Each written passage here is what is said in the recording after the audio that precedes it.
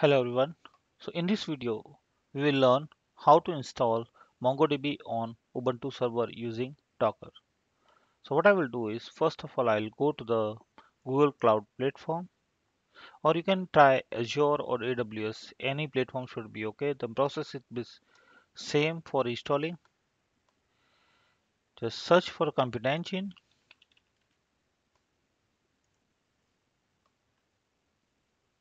and click on a Create Instance.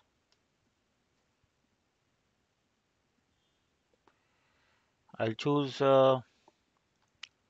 Ubuntu.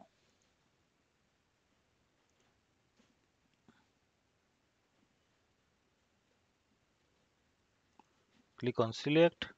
I'll allow HTTP and HTTP traffic and click on Create. This will create a virtual machine Ubuntu on GCP. Now click on SSH.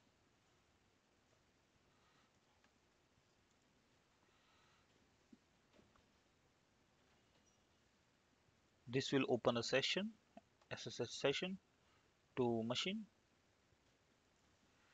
Now let us try sudo su to log in using the sudo, that is an admin, and try first of all a basic update, apt update.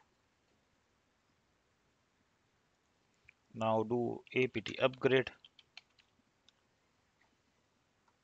say yes. Now let us install the Docker. Apt install docker.io and say yes. So now what we'll do, we will first of all install MongoDB using the Docker. So the command is docker run name mongo, and then we have a port, external port and internal port, and then in the detached mode, and then we have MongoDB image name with the tag that is latest one. So now we will run the MongoDB locally. We'll try to get into MongoDB client. So now we are in to MongoDB. Now just check, or we can create a new database, that is use bookstore, simple database, and I'll create a new collection and also insert one row called books. So we have a bookstore is a database and then books is a collection, and I'll insert one row, that is title equal to sample book and author equal to John Doe. All right, so that is created. Now let's check. So db.books.find is the command to check, and it's working. All right,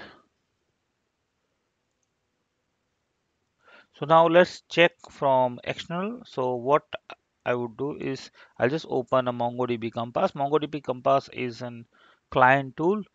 It's very easy to install on a Windows. Just go to the MongoDB website, search for MongoDB Compass, download, click next, next, next, and finish, and just open it. Okay, so it is there. Now we need in URL. We already have URL. We just need to get the IP address where the machine is there. So I'll just copy it, and instead of localhost, just put an IP address and just click on a connect. All right, so it has corrected. Now we have a database here, bookstore, and then we have a collection. And if you see, we can get the row as well. So title is a sample book and author is John Doe. So that's a very simple installation on Ubuntu using the Docker. That's it. Thanks for watching.